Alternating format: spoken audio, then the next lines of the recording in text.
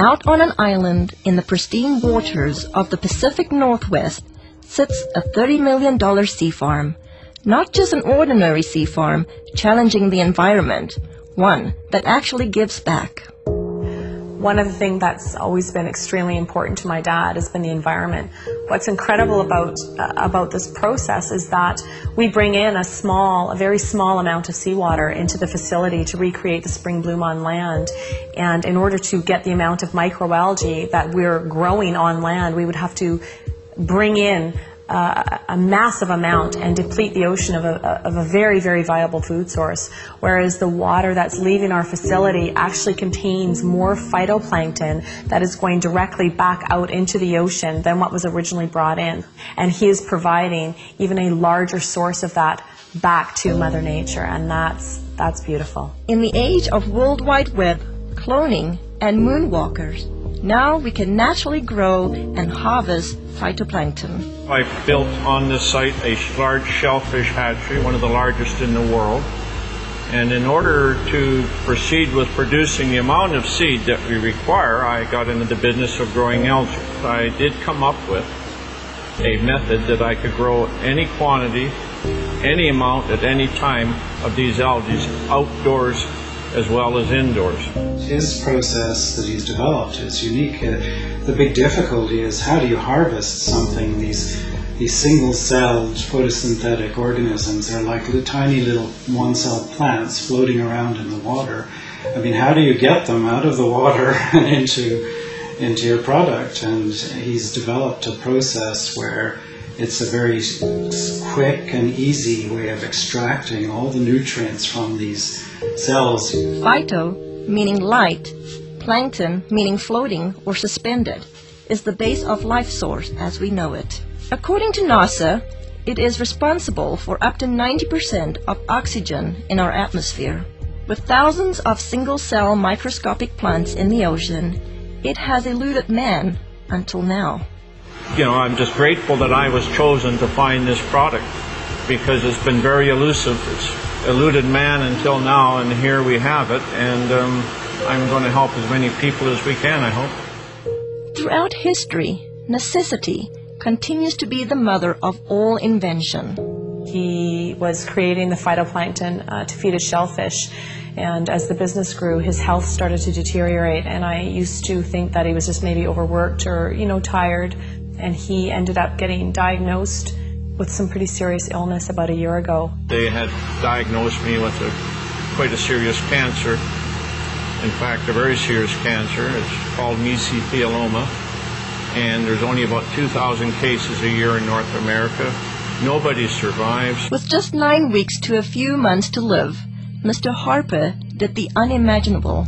I was not expecting what I heard. They basically gave him 9 weeks to 9 months to live. Well, it was a pretty big blow, so trying to get my affairs in order, which had to be done. We then, just basically settled down for me to start slowly, dying. I had to go down and pick out his grave plot, and that was a really,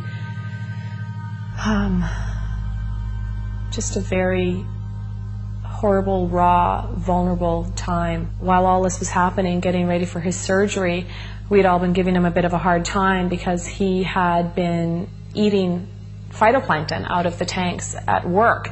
And I was actually getting pretty upset with him about doing that because it's for whales, it's for oysters, it's for fish, it's for krill. So I said, are you crazy? He's literally sticking his finger in the tanks and eating this stuff raw.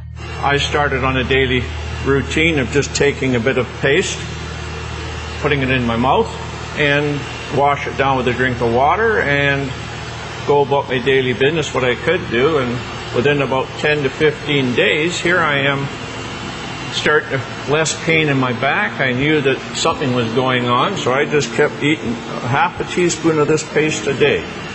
I was booked to go for surgery in Victoria where they're going to do what they call a talc treatment, and they take a medical grade talking powder, they introduce it into between your lungs and your pleural lining and keep you in the hospital for a few days.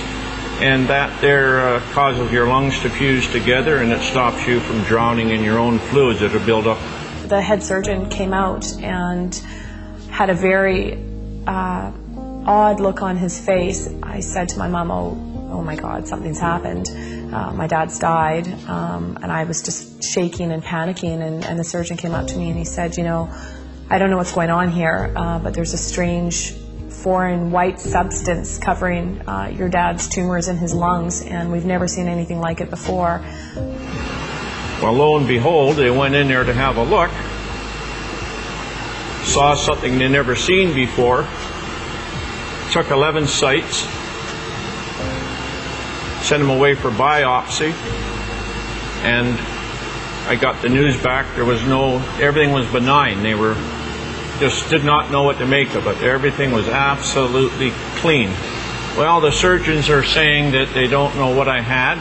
They don't know if what I created and am taking had any effect on the cancer. All they can tell me is they've never seen what they saw inside of me, and I attribute this to my algae. I fully believe that with all my heart. I do moderate exercise every day. I watch what I eat. I lead a very normal life. And as a bonus, I've lost weight and I've tried dieting all my life because I'm a diabetic, or I was a diabetic. If it's a coincidence or not, I don't know. But anyway, my blood sugar started dropping. My weight started falling off.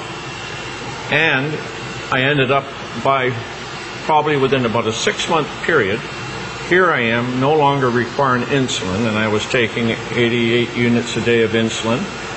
And I now can eat just about what I want in moderation, and I have no elevated sugar levels, and I feel fabulous. The potential benefits far outweigh the painstaking process to create even a teaspoon of a concentrated finished product. Well, we can do in a neighborhood of, in the winter months, about 25 ton of product. Summer months up to 45 metric tons a day. And just as an example, these tanks you see beside me here, it would require 10 of these tanks of algae to give me one of these, which is an 8-ounce container. So if you look at that, think about the magnitude of growing equivalent to 45 metric tons a day. That's quite a remarkable feat, because there's billions upon billions just in these 3 tanks, and we can grow them in a 1 million liter tank. So, and that's what we get our 25 or 40 ton a day from. With 8 million liter tanks, using nature's elements, Mother Nature's kitchen has the capacity to nourish the world. It boasts a nutritional analysis second to none, including pigments, diatoms, and xanthophylls. You know, in spring in the northern hemisphere, when the light conditions are right and the nutrient conditions are right, there's a spring bloom, and you get hundreds of diatom species blooming. They're producing pigments. There's a complement of amino acids, fatty acids, and vitamins. And the thing that's working in the product is probably the pigment, called the xanthophylls. And in phytoplankton, there are 2 xanthophylls I can think of offhand that potentially have some great benefits: fucoxanthin and diadinoxanthin. With this scientific breakthrough, it's no wonder experts from all over the world are clamoring to get their hands on phytoplankton. We've had calls from Asia, we've had calls from the UK, we've had calls from many from the States, all over Canada. People that have heard about this, whether it be through word of mouth, through any articles that have been written in the newspaper. But this is a product that is in such huge demand, and it's very interesting when we're getting phone calls from people within the medical system or within the holistic healing, people that are really taking a stand around their health, that are looking for something. The world really is coming to our door requesting, the product.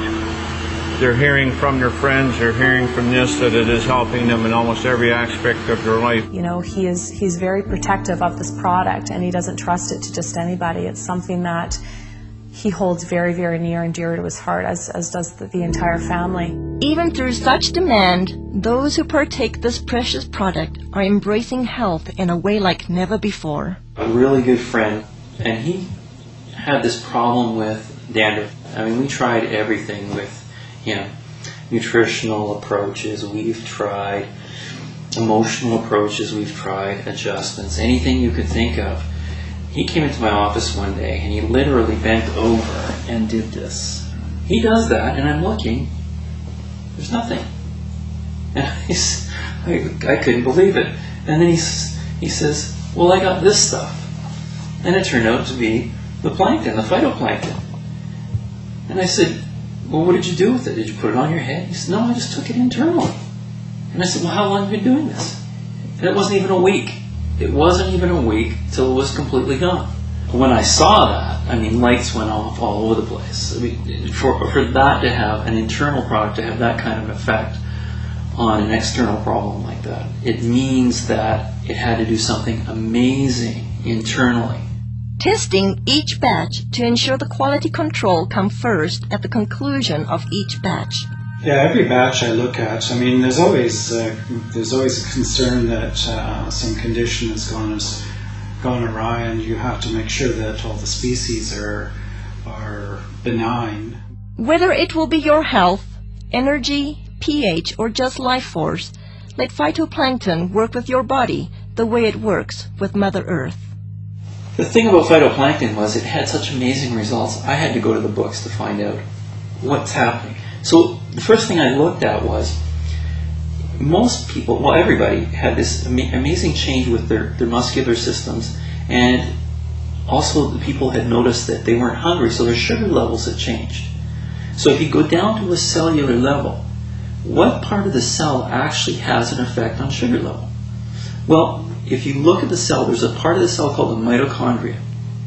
And I think, I can't prove this, but it's logical. The common sense thing says that insulin resistance is because the cell can't handle the sugar anymore, and it says no more. So insulin, the hormone that pushes the sugar into the cell, all of a sudden the cell's not having that anymore, because if it keeps going, it's going to completely damage the energy producer in the cell called the mitochondria.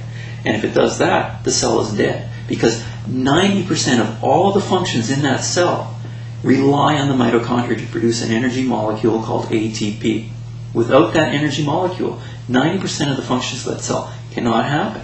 So when I looked at it, it made a lot of sense. And then I looked further. What's really interesting is a lot of the common diseases we're having today, what are they finding? They're finding damage to the cellular level, the mitochondria at the cellular level. Whether it's heart disease, whether it's fibromyalgia, chronic fatigue, any muscular-related diseases, any neurological diseases, Alzheimer's, those kinds of things, they're finding the exact same thing. Phytoplankton is such a complete nutrient. And when I look at a complete nutrient, what I'm looking for is I'm looking for as close to nature as possible. And in all of the indigenous peoples of the world, the reason they're so healthy, and all of the studies that show that they have the better complexions and the better teeth and don't have dental care but their teeth are okay and they're healthy and they live a long life, is because they eat very close to nature. And so the closer to nature you can get, the better you will survive, because the better nutrients can be transferred to your cells. Mr. Harper continues to be acknowledged for inventing this one-of-a-kind process while staying true to his vision and purpose. As a family, we're working really hard not to allow a lot of false hype and a lot of media hype to interfere with the integrity of this product. The intent is to share this with people from a place of authenticity and truth.